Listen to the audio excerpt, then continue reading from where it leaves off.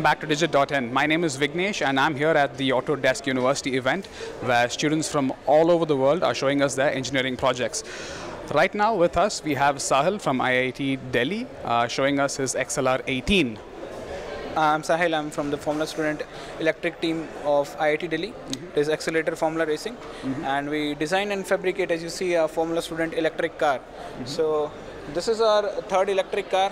Our team incepted in 2007, and since then we have made 5 combustion cars and 3 electric cars. Okay. So we were the first Indian team to qualify for dynamics in an international Formula Student competition. So speaking about this car, our team is broadly divided into mechanical and electrical departments.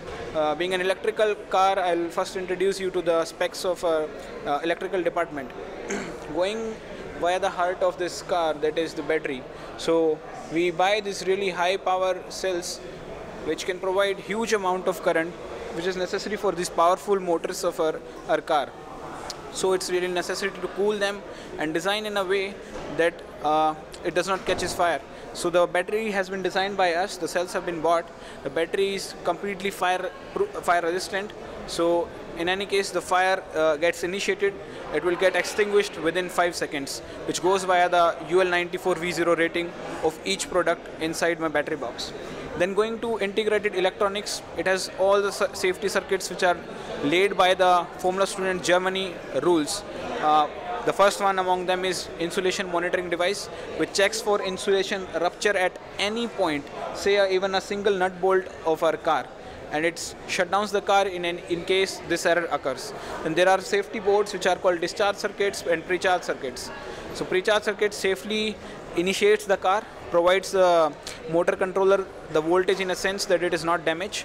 The discharge circuit, as soon as any error is detected, the shutdown is initiated, it safely removes the voltage from high voltage from the car and brings down the voltage below 60 volt within 2 seconds, so that everything is safe and anyone can touch the car.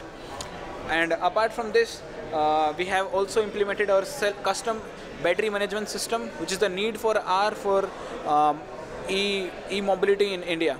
So it has various senses. It measures the voltage, the temperature, the current, and predicts the error if it is going to occur and take a desired action. And then we are coming back to mechanical department. So the first one is chassis. So chassis we make out of mild steel tubes. The weight has been optimized and reduced by 5% this year. Then we follow back to suspension. There has been a huge development made on suspension. We have optimized the weight by 10% and we have reduced significantly our CG. We have placed all our dampers inside the body this year, which has provided us huge advantage in reducing the drag. Then coming to transmission. So the transmission has reduced the weight by 10% this year. It is a single step transmission box and has a gear ratio of 4.67, which provides an end torque to the wheels of 320 Newton meter. Then coming back to aerodynamics, the wings have been for the first time implemented in our car, which provides a overall downforce of 500 Newton. This is a huge gain in a single year. And and the body has again been optimized aerodynamically.